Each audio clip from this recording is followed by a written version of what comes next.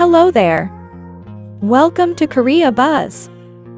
I'm here to share with you the latest K-news.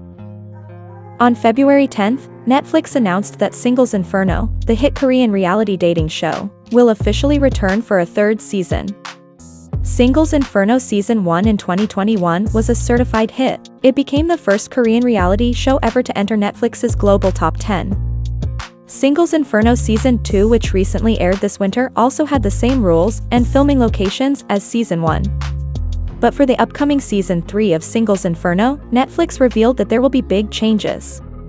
Season 3 is revealed to feature new rules and new filming locations, making the show more exciting than ever. In this dating show, singles search for love as they all live together on a deserted island called Inferno. When they match and are able to form a couple, only then will they be able to head to a luxury place and luxury hotels called Paradise. Are you excited for Singles Inferno 3? Any thoughts you'd like to share?